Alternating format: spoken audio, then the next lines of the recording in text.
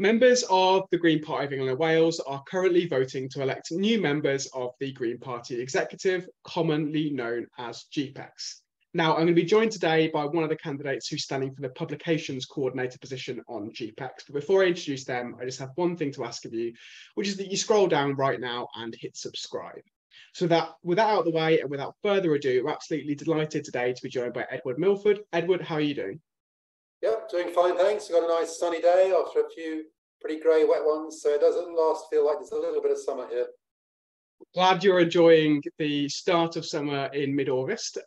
So let's kick things off, hopefully nice and straightforwardly. Why are you standing to be the Green Party's next Publications Coordinator? Well, I've been on GPEx before. I was on for 4 years, from 2009 to 2013, which covered the period when Caroline got elected. And I'm keen to support the party in any way that I can. I think we've got a very interesting and challenging time approaching, particularly as the next general election is coming. We've shown that we can do well in local elections and that we need to continue that momentum. But the really crucial thing now is to break through at parliamentary level. And so various friends and colleagues in the party suggested I might like to put myself forward again. I thought, yeah, I could offer myself and see whether that's going to be of interest and use to the wider party membership. So yes, I'm standing. So I want to pick up on the issues there you raised about the next general election and I guess the political direction of the party. But before I do that, I just wanted to delve into some of the, I guess, portfolio specific areas of the Publications Coordinator role. So one of the areas that the Publications Coordinator is responsible for is sort of overseeing Green World, which is a publication which the Green Party produces. It used to be in print, it's now solely online. And I wanted to ask you how you could see yourself improving the work that Green World does. So yes, it's an important part of the party's communications, though the actual content and format is determined by the editor and the editorial board. So the role of the Publications Coordinator on GPEx is to support that structure and to make sure that it's on course and meeting the party's wider goals. So in terms of the actual content, the Publication Coordinator is a member of that team, just like anybody else. They're not somebody who can set the policy. So I think more important then is to think about the way that the publication is being used, how widely it's read, how it's getting out to reach its target audience. And that's where I hope that the publishing skills I've got from 4 decades of working in publishing can come into that. In the past, I've worked on magazines, books, journals, and other things. I was the Publications Coordinator when we put it out to a professional organisation to run it back in 2010 or 11, I can't remember exactly which year it was, at which stage it was still primarily a print-based publication. So I think the important steps, first of all, will be to understand the readership. Well, that's the party membership by and large. Do we want it to be wider than that? Who are we really aiming for? And then we need to, with the editor and the editorial board, to think about the content and whether we're meeting the needs of that readership. So that's always going to be the key thing. What is it that we want to get across in the publication? And is it of interest to the readers? I mean, we should have good stats about how many people are seeing it, how many articles are opened, how many are read all the way through, and to use that to inform decisions about ways to get it better used and better known about. So you mentioned something there at the beginning of your answer around the fact that Green World is currently managed by an external organisation, so it's essentially been sort of outsourced in terms of the production and delivery of the publication, the content obviously remaining within the editorial board. Now, there's been a conversation that's been ongoing within the party for quite some time now about whether that's the right model to use. So I wanted to ask you whether, obviously you were involved in the decision to outsource it, whether you thought that model has worked and whether you think that Green World should be outsourced or whether it should instead be in-house. So when we outsourced it before, it was primarily a print publication, and it was a huge burden on a couple of people who were basically doing the print production as volunteers. And they had most of the skills, but it it was really quite an unfair burden for that level of work, which is why we took the decision to outsource at that stage, to go with a professional magazine contract publishing operation based in Bristol. Obviously, things are different now. There's not a print version at the moment. It is a membership organisation newsletter. So I think I'd have to say I'm just agnostic on that. I think one would need to look at what the needs are, how much time would be involved, what the costs are, and then make a decision on that basis. I think there are pros and cons about using outside agencies for things like this, and I don't know which way the balance would fall. But yes, I understand it's a live conversation, and it's one that I think one just has to sit down and look at the specific details in this case. So I'm going to move on now to talk about some of the more general GPEx responsibilities and the kind of wider things that are of interest to members of the executive and people voting in these elections. So let's start with the area that you kind of talked on before, which is around, I guess, the party's political trajectory, strategy, objectives, and so on. So for viewers watching, GPEx is one of the two governing bodies in the party alongside the Green Party Regional Council, GPRC, and GPEx has some responsibilities for delivering the party's political strategy and overseeing its political ambitions. And so what I wanted to ask you today is, what do you think the Green Party needs to be doing right now to make sure that it can meet its political objectives and ambitions? Gosh, yeah.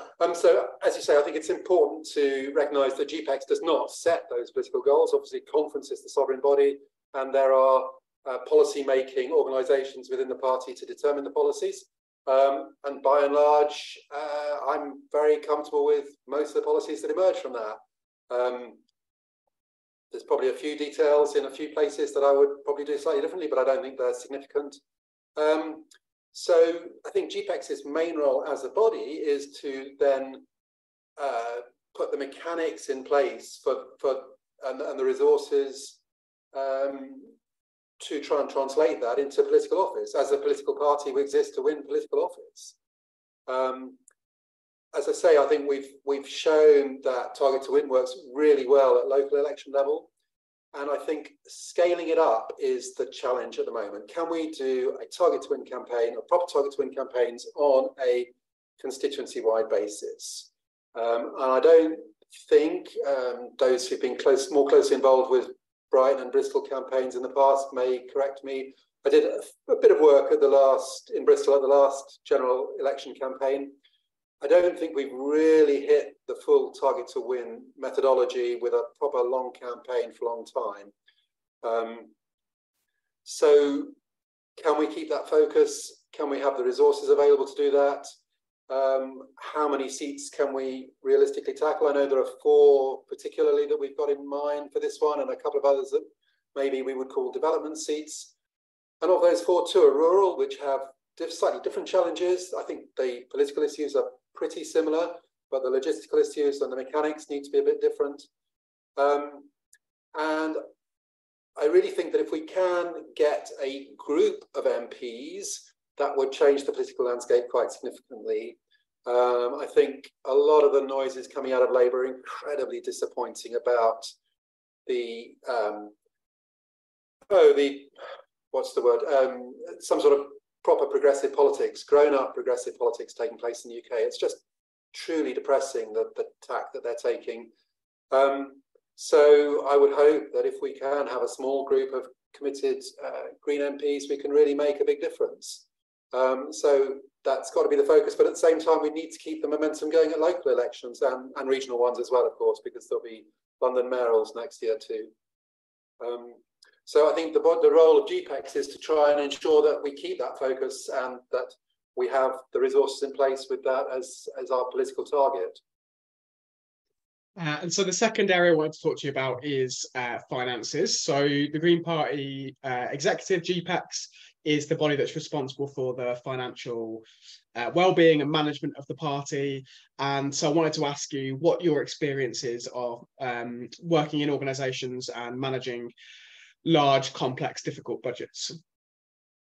Well, I think I've got a fair amount of that. As I say, I've worked in publishing for 4 decades. I set up my own business back 20-something years ago and ran that for the best part of 20 years. And that did reasonably well. It employed, we were just under 40 people by the time that that was sold. So there was plenty of budgeting involved in that, and organisations of the same sort of size and scale of the Green Party. And since then, I've had both non-exec roles with other publishers. So I'm working with several other smaller publishers, such as Pluto Press, on their boards, looking at their budgets and their challenges, and trying to, I hope, offer some experience and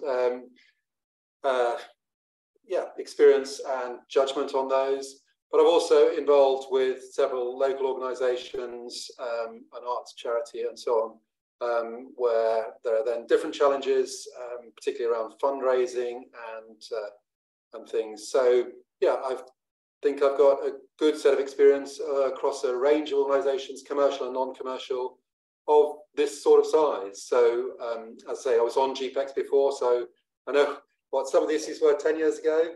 I don't suppose they've changed that much. And so the last question I wanted to ask you on GPEx before I move on to the slightly more flippant questions that I like to end these interviews on is around transphobia in the Green Party. Now, this is an issue that's been pretty dominant in the party for the last 5 or 6 years, where, you know, I mean, I've been doing these interviews for GPEx elections, for leadership elections all that time, and consistently in the campaigns, it's an issue that continues to come up. So what I wanted to ask you was, as a member of GPEx, how would you use your role to help tackle the issue of transphobia in the Green Party?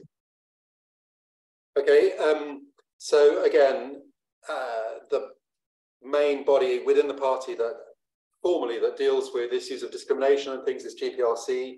So that's where the primary responsibility lies. So the comments that I make are as more as a party member and yeah, somebody who might be on GPEx. And obviously, start with my own perspective. I'm a white cis male, so I don't have the same lived experience that many people do.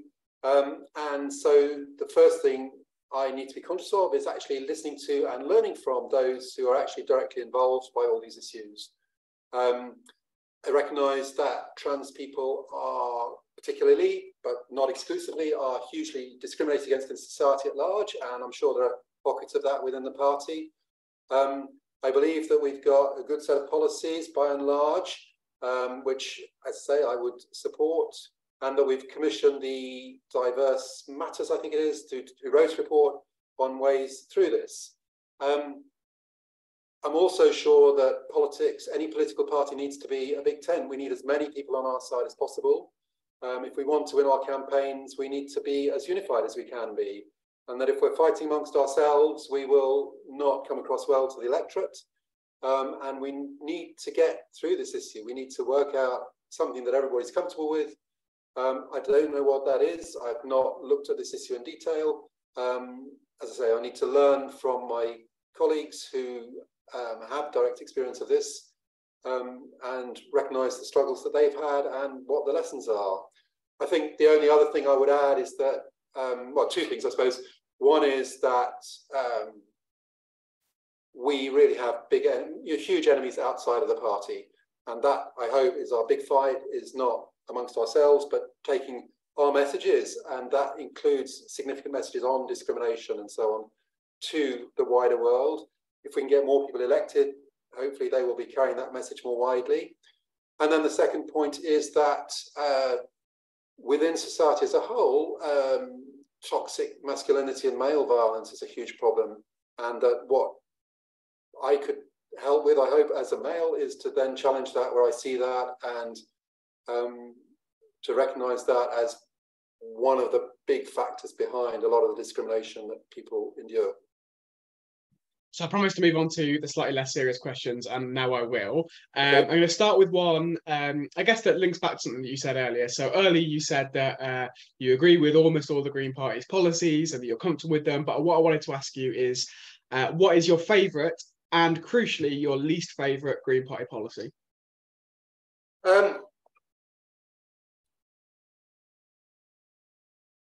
I think Probably the favourite, the set of economic policies that we've got to really try and reshape economics. If I pick out one of those, it might be universal basic income, for instance, as a way of really thinking about society differently.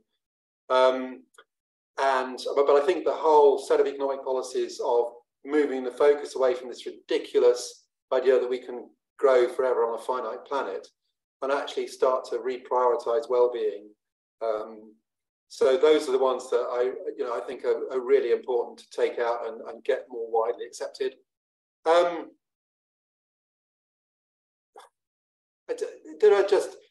We struggle sometimes on issues around, say, population or nuclear power. I mean, I don't want to go there particularly. I think, to be honest, I think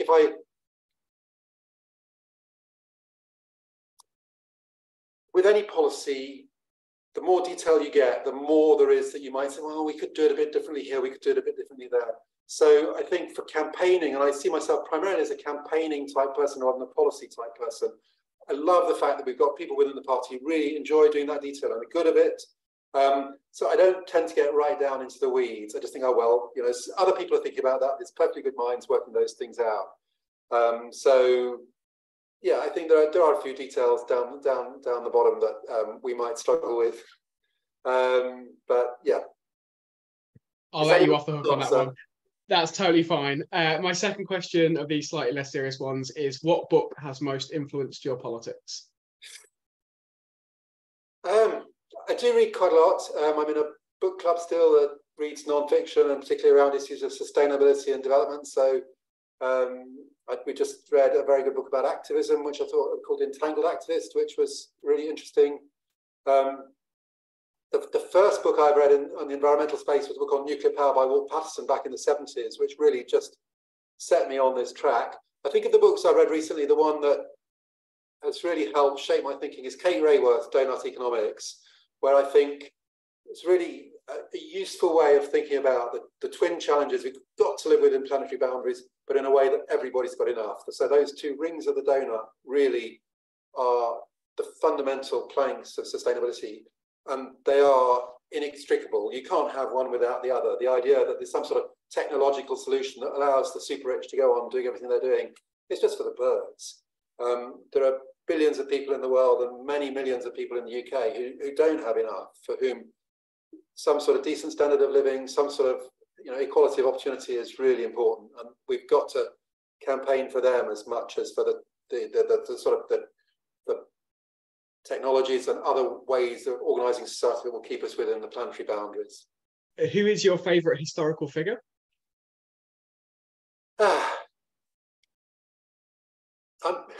This is a tricky one in the sense that I heard a really good talk by Gary Young on why he's not in favour of any statues at all, because everybody's really got feet of clay. So I'm going to take a fairly simplistic answer. Somebody who has been there, well, not anymore, of course, but for much of my life was Nelson Mandela, who I think really embodied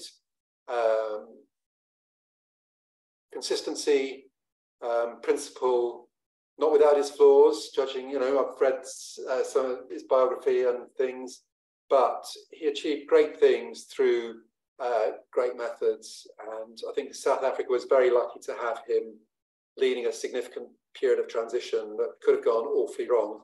There's still many, many problems in South Africa to sort out, and I'm not saying they've all gone by any means, but I think in terms of what we can aspire to, somebody with that sort of character and consistency would be helpful.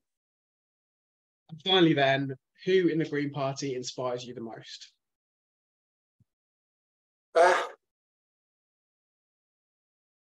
Who inspires me the most?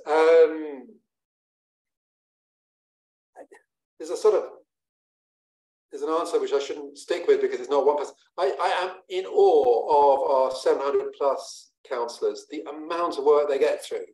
And I've seen it firsthand working with local councillors, both in London when I was in London. We had some on Camden Council, and more recently here. They are phenomenally hardworking. And I think about what other councillors get away with. I think how wonderful that we have so many dedicated people. I've always loved hearing Caroline speak, though. I think her way of expressing green ideas clearly and accessibly is terrific. So I'm not surprised she's put so much in. You know, we've got to see people as people and not as figureheads. You know, the fact that she's stepping down, well, we've got to rise to that challenge. We've got to broaden the base of people who can speak with that clarity and that vision and articulate things as well as she does. It won't surprise you to know that you're not the first person who's named Caroline Lucas in their answer to that question. So that's all we've got time for today. Edward, It's been an absolute pleasure. Thank you so much. Well, thank you very much for the opportunity to talk to you and your audience. So that was my interview with Edward Milford, who of course is standing to be the Green Party's next publications coordinator. I've interviewed the other candidates who are in this race as well. You can catch my interviews with them by heading to our YouTube channel. Whilst you're there, make sure you subscribe so that you don't miss out on all the other interviews that we put out. I'd love to hear what you thought about this conversation, and please let us know what you thought in the comments down below.